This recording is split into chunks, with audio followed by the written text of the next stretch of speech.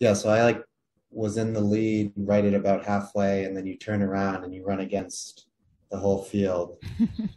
And that's when I saw Anton and Ian for the first time.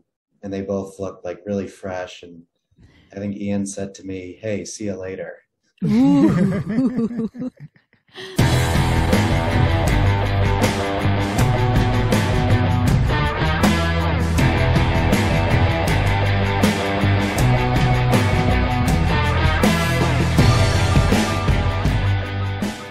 Hey, hello everyone. Welcome back to another GottaRunRacing episode. Hi. What is going on in the world of GottaRunRacing? Well, it's crunch time, folks. We've got our last two races of the season fast approaching. This weekend is Island Lake Classic. And what I was just remembering today is the fact that we've been dealing with ultras all year. And now we're heading back into a 5 and a 10K. And every time we do this race, we can't believe how fast it goes by. Yeah, we're done by noon. We're done by noon, and we're like, well, okay, well, now what? What do you mean there's nobody still out there running? So... Yeah, and it's our 10th year. Yes, so this is cool. And it's a nice course. It's around a lake, and the fall colors hopefully start moving and shaking, but yeah. No, it's exciting. So it's crunch time. That's what's up. That's what is up. That's And who is on the podcast today? We got a good one today, folks. It's Adrian MacDonald from Fort Collins, Colorado. Adrian recently won, for the second time, Leadville 100. Second time in a row. Second time in a row. And not too many people have done it back to back, so I think there's only maybe a handful.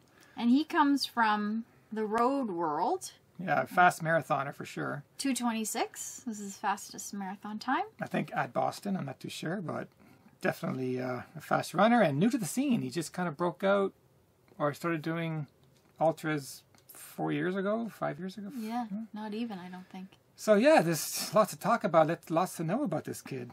Yeah, let's see what he's got to say. Let's dive in. Here is Adrian MacDonald coming up. Welcome, Adrian, to the podcast, and a big congrats to you on your repeat at Leadville. Thank you, and thanks for having me. Absolutely. We're going to chat about both Leadvilles in a minute, but first, you're relatively new to the ultra scene. I was just wondering what made you switch from marathons to ultras. So in the spring of 2020, I was training for the Boston Marathon, and obviously that got canceled. And so there's this, here in Fort Collins, Colorado, there's sort of like a dirt service road that runs up a mountain just outside of town. And since I was pretty fit, I decided to go after the fastest known time on that. And in doing that, I did a lot of trail running, sort of fell in love with it. And I had always had this idea of doing ultras, and sort of having all the road marathons canceled was sort of just sort of felt like it was the time to do it. Did you read Born to Run before you signed up for Leadville? No, I actually didn't read Born to Run until this summer. Oh, wow. What did you think? I enjoyed it. So I had always thought that it was actually gifted to me when I graduated from college back in 2010 by my grandmother. And I always, I had obviously heard about the book, and I thought if I read it, it was just sort of like a book about running barefoot. But now that I've actually read it, I know that there's a lot more to it. And yeah, all the Leadville history is cool. And yeah, it's a great story. It sure is. You should listen to the audio version, because the guy who does the audio version of the book, it's more impact, and he puts a lot of emotion into it. So yeah, it's a big bit of twist on it. I'm looking forward to seeing the movie. Oh yeah, there's supposed to be a movie with Cabala Blanco coming out. Really? Yeah, and I actually think it's Matthew McConaughey that plays him. Wow. Yeah, so that'll be good for all the ultra runners out there. So what made you choose Leadville as your first 100-miler? Well, one, it's sort of close to Colorado. I mean, I'm a pretty big like student of the sport when I was like into marathons and track. But I didn't really know much about ultra marathoning. So Leadville was just sort of the one in Colorado that I knew about. And then I had done, there's this race, it's a road race up a 14er here in Colorado, Mount Evans Ascent. And I had done that while training for a marathon, and did pretty well. And so I thought that maybe I could do well at a really high altitude race like Leadville. Did you feel any pressure going into Leadville your first time around, being your first 100-miler, and nobody really knew who you were? Right. I mean, all the pressure last year was just sort of pressure that I put on myself, that I just wanted to do really well. So I don't know if there was any more pressure for running 100 miles than there was for like a road marathon like I was doing before. I guess there's a little bit because you have like your pacers waiting in the wings and you don't want to have them like miss out on their run for the day or Yep. So yeah, I guess there's like a little bit of like added pressure because you have all these other people involved, but that was really it. And what about you towing the line and you see Anton and legends of Leadville, Anton and Ian Sharman? What was going through your mind knowing that you're going to be racing against these guys? So Anton, I'd obviously known about Anton and seen Unbreakable and other things about him. And since he had been off for so long, it'd been like 5 or 7 years since he had finished an ultra, I didn't really think he would be like that competitive. So it was actually like really impressive that he ended up finishing third that year. But yeah, I hadn't seen him in the race. I had maybe seen Ian like take off right at the start, and I don't remember passing him. Must have been in the dark or at the first aid station. But yeah, so I like was in the lead right at about halfway, and then you turn around and you run against the whole field. And that's when I saw Anton and Ian for the first time, and they both looked like really fresh. And I think Ian said to me, "Hey, see you later." And so yeah, that's when I sort of got sort of starstruck and intimidated by them. My story. Yeah, sorry, go ahead. Yeah, and I sort of like, I don't know if I was like doubting myself, but there was like a little bit of thoughts of like, oh no, these guys are like so experienced. What am I doing way out in front of them? And they look so fresh. But I didn't think about it too much. My story with Anton is that in 2014, when I did Leadville, he was coming down Hope and I was going up Hope, and he almost pushed me off the mountain. Really? Got the elbows out there. Yeah. Yeah. He went on the inside and I went on the outside. Yeah, it's tough because it's like a single track and you're past every single person in the race. Yeah. Which gives you an advantage when you're up front, because then you can safely say where you're at compared to everyone else, right? Yeah, but the one issue I ran into that I noticed this year is like a lot of people, they're like hiking up with their head down. Some of them have like headphones in, and so I guess in the past when you could have pacers over that section, it was good to have a pacer to sort of like be your plow to get everyone out of the way. And it's sort of hard to do that when you're 56 miles in or whatever. Are you saying you're not allowed to have a pacer starting Winfield anymore? Oh, yeah, not till you get back to Twin Lakes. Oh wow. That's a big change. I did not know that. No. Yeah, they put that in last year. What was the reason behind that? Do you know? I think it was um, just traffic related with the traffic at Winfield. They don't allow crew there either. Right. I would hate to go back over Hope without a pacer. Yeah, that's what people say, but it's all I know. So True enough. Nice.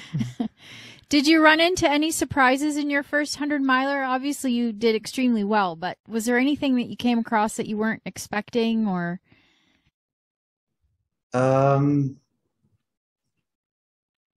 So I guess last year I was sort of surprised at how easy it was. And then this year, and it like wasn't easy, but maybe it was just, I don't know. But then this year I like went into it thinking like, oh, this is going to be, I'm going to feel like really good all day like I did last year. And it was like harder this year. And I don't know if like last year I had like all this like extra adrenaline because I was sort of surprising myself by running so well.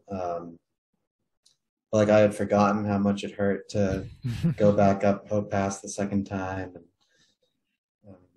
I think that you said the key to ultra running, you forget about the pain until you're back in it again, and that's why you keep signing up for these things. right. And maybe you had a little bit of beginner's luck on your side too. Yeah, I'm sure that was some of it. After your win at Leadville in 21, did you feel a little bit of pressure at Black Canyons this year? Because everybody now knows who you are. Right. Yeah, Black Canyon, I think I sort of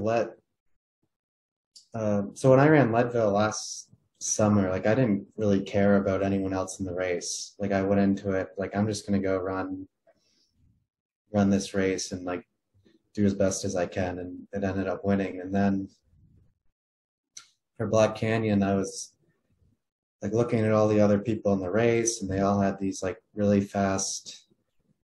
I was like obsessing over their like road marathon and half marathon times. And I was like convincing myself that the race was going to be really fast because of that, even though like 100K races are never that fast.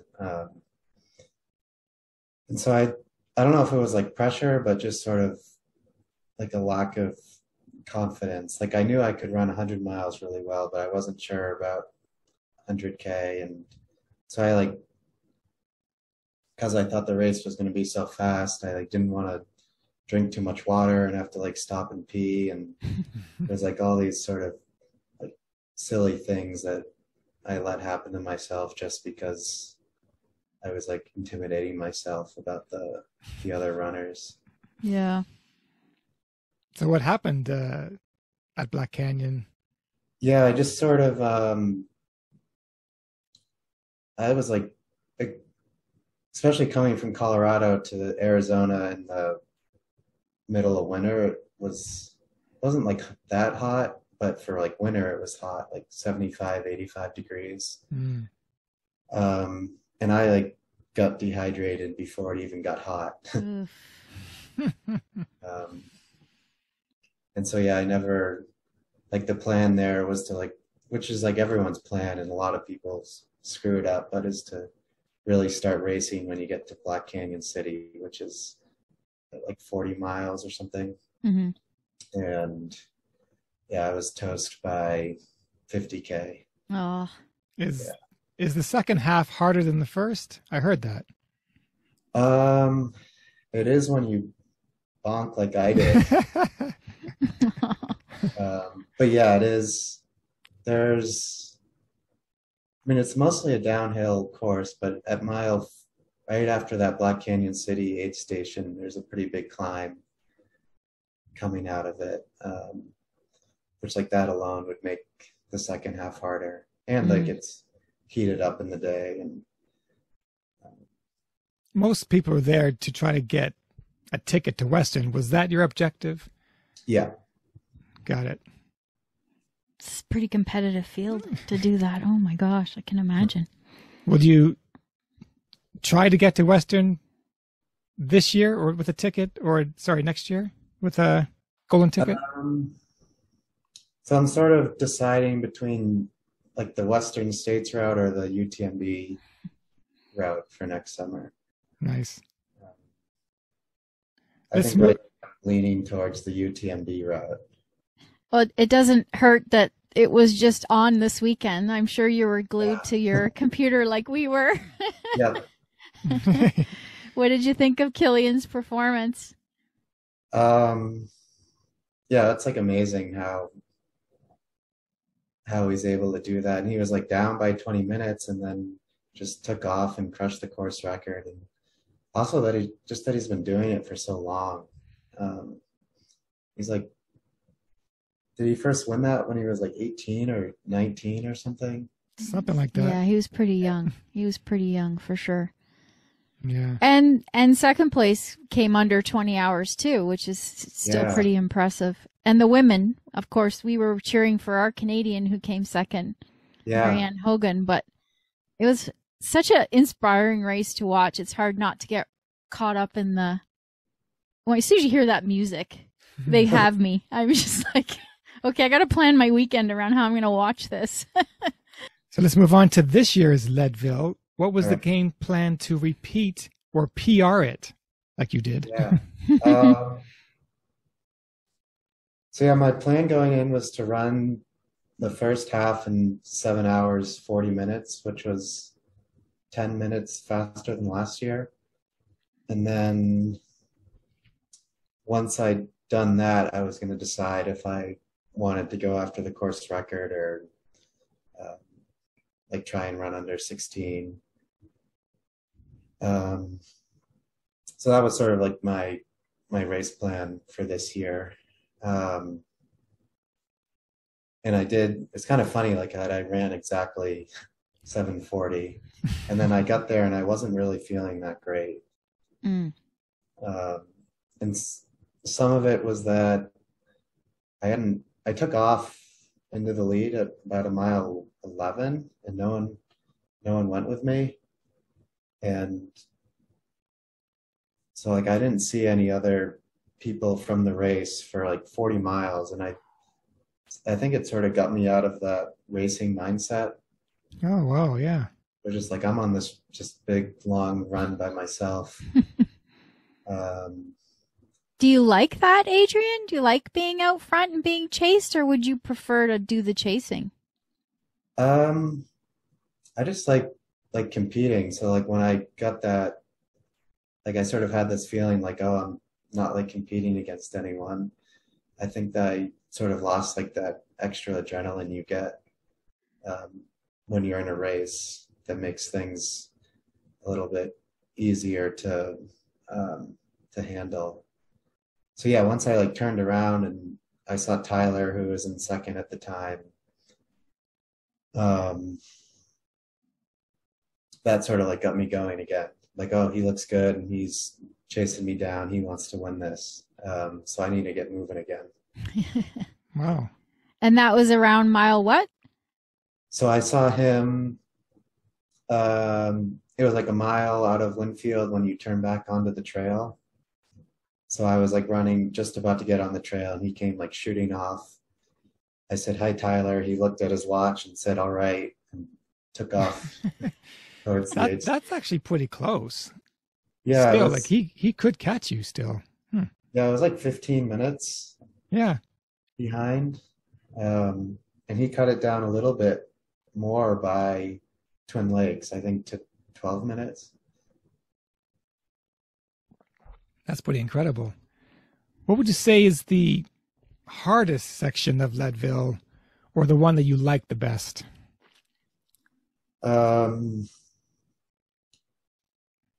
See, the hardest is, it would be easy to say, like, so what got me this year was that section on the way out, you run down Hope Pass and you turn right on this trail. I forget what it's called. And in my head, I thought of it as sort of a rolling, like easy trail, but it's actually like a pretty decent climb. And that's when I was having all these like negative thoughts about sort of that I wasn't feeling good and it was kind of boring. And then I like found myself hiking, and I probably did hike there last year too, but I didn't remember it. I'm like, why am I hiking so much? I still got a long way to go. So that was the section that was like hardest. Sorry. That was a section that was the hardest for me this year. And then obviously the second time up Hope is really hard, and Power Line on the way in is really hard. I think that's what he was waiting for, Power Line. that was my nightmare, Power Line, because that's when you're really tired and you have to climb again, which is ridiculous. But the good thing about it is like, I'm like, all right, if I can just get up Power Line, I think I'm gonna win the race again. Yeah, I just have to do it. It's not going to be fun, but just got to get to the top, and then you're sort of home free. And what was your favorite section? The section that you do like the best? So I love going up Hope Pass the first time before you're too tired. It's just so pretty up there. And then there's the section, so you climb out of Twin Lakes, that's like a pretty tough climb. But then it's sort of this nice, like gradual downhill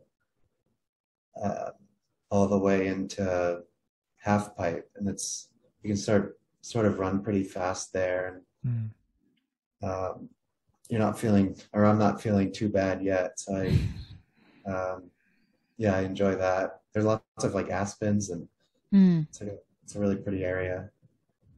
Even along the river, coming out back in May Queen, that's pretty good. That section. River there. Or lake? Oh, sorry, the lake. Yeah. Yeah. That lake is just so long. But it's pretty.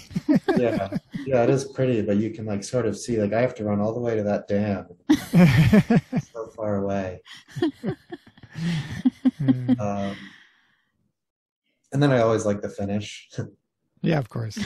Who doesn't? But of course, it has to be an uphill finish, of course. Yeah. We looked at the results before we came on to chat with you today. Do you know how many people have won at back-to-back or back-to-back-to-back before you? Had you looked? I could like guess. I know like Anton did it. Ian Sharman has won 3 in a row, I think. The first guy who won, is it Skip? Skip. I don't remember his last name. But Steve Peterson did it 4 times. Yeah. So I think you're number 6 that has won it at least back to back. And I was going to ask you about 3-peating, but then you mentioned UTMB. So obviously that may not be a scenario. Yeah, we'll see. Well, a big congrats on you repeating your win at Leadville. I'm just curious, would you ever come to Canada, or have you ever raced in Canada?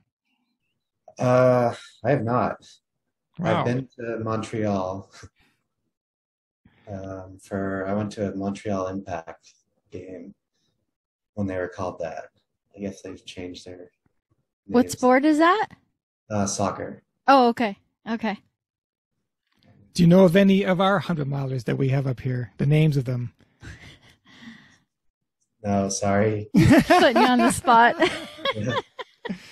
Well, we have some pretty epic races too, so.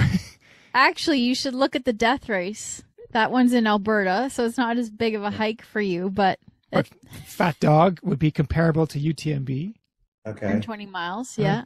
Yeah. And then Quebec also has some amazing 100 Ks, 100 miles. Where are you guys? We're in Ontario, which is pretty flat. We're just outside of Toronto. Okay. So we don't have any vert. But we're working on our retirement plan to live in some altitude. Yeah, we need some altitude in our lives. Yeah. I mean, there's so many like cool races And like I've only done 100-miler. Yeah, I've done it twice, but yeah, there are so many cool ones out there. You must have a long list.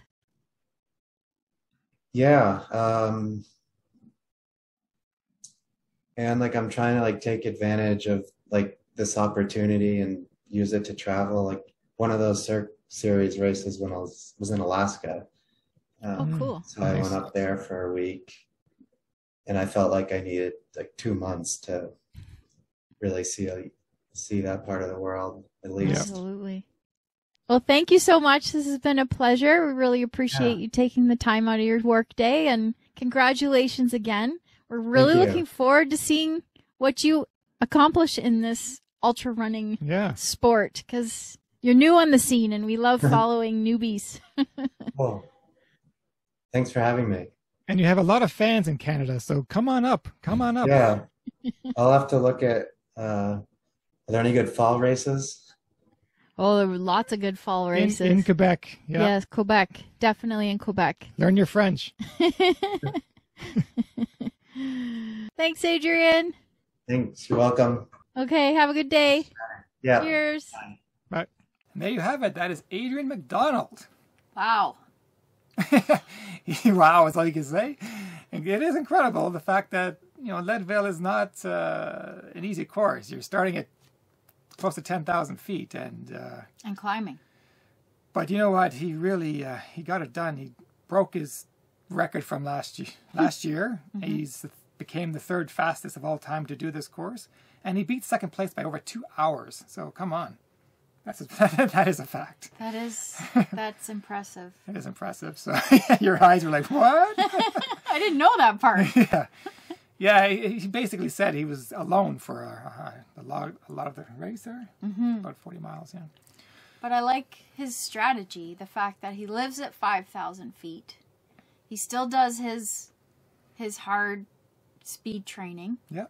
But he goes to altitude on the weekends to run slower and higher and longer. That's a good formula. Hey, if we had mountains around us, obviously that is the way to go. Yeah. But we can't wait to see what he does next. And I don't know if he's going to three-peat, because he has his sights on Western States and UTMB. Or UTMB, yeah.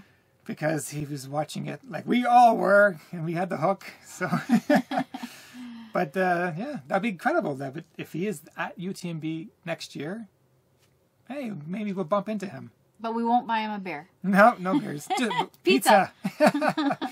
All right, that's it. Okay. Till next time. Cheers. Bye.